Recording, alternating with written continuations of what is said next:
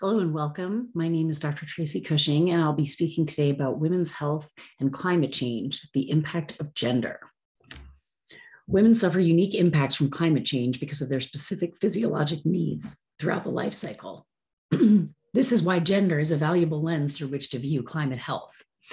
We'll review some of the specifics of climate health that affect women differently and discuss the role of gender in climate and policy planning. Climate change is a risk multiplier for gender-based health disparities. Women have unique health needs, placing them at specific risk of suffering from climate-sensitive disasters.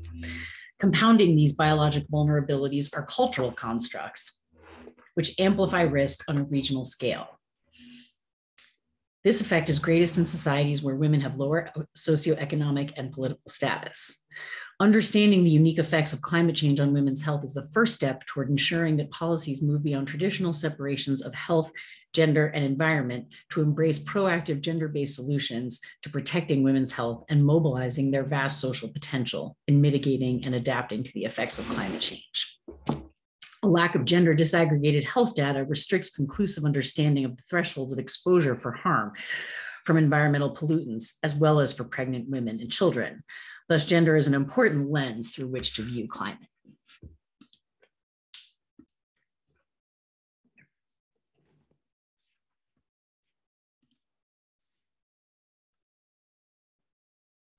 As temperatures and heat waves increase, preeclampsia, gestational hypertension, and preterm delivery all increase in pregnant women as well.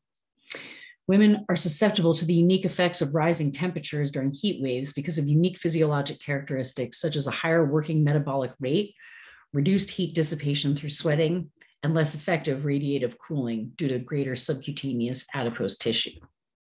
All of these predispose women to heat-related illness. In particular, climate change and the unique physiology of pregnancy puts women at greater risk of complications during pregnancy from rising temperatures. And indeed, it has been shown that provision of cooling systems such as air conditioning or reflective surfaces for maternity hospital wards has reduced the need for neonatal intensive care. Cook stoves and heating elements that use biofuels produce particulate matter, carbon monoxide, and hydrocarbons.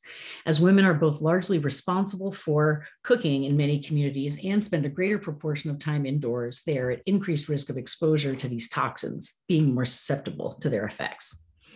Outdoors, during episodes of high ambient air pollution, women suffer greater deposition of inhaled particles and have increased deaths from cardiopulmonary disease in the aftermath of severe pollution effects.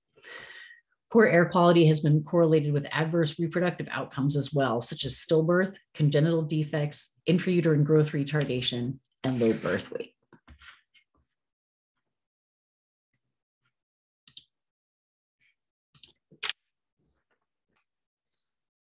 Globally, there is increasing frequency of climate-related disasters, including hurricanes, wildfires, and flooding. During such disasters, women suffer disproportionate mortality.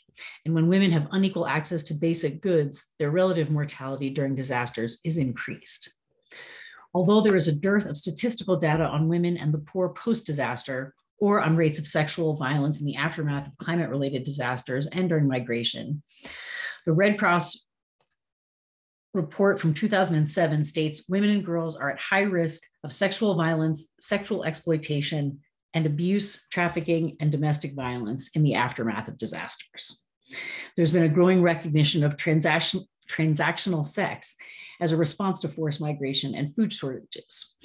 Different than traditional sex work, there is a transactional nature to this relationship based on the need for food, post-disaster resources such as fuel, wood, and transportation.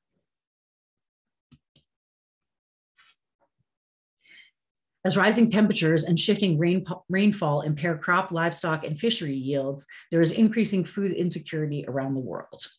Globally, women suffer from higher rates of anemia and malnutrition at baseline, and thus are even more sensitive to climate-driven food insecurity because of increased nutritional needs, particularly during menstruation, pregnancy, and nursing.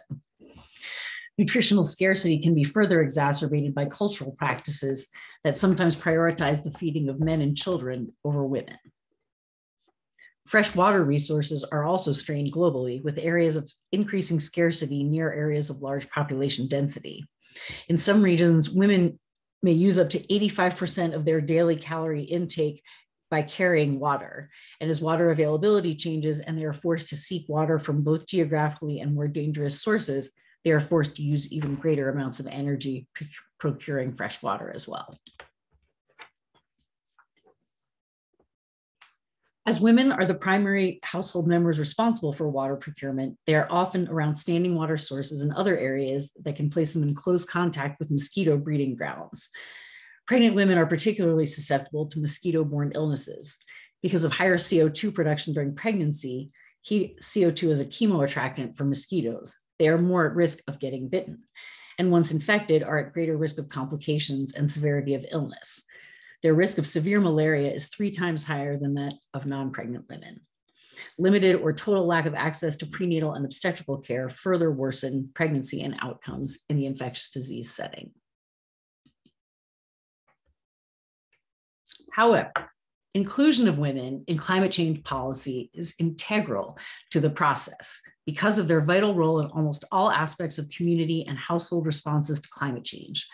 The participation and inclusion of women has been shown to increase cooperation across political and social boundaries, as well as to broaden responsiveness to individual and social needs in climate action plans.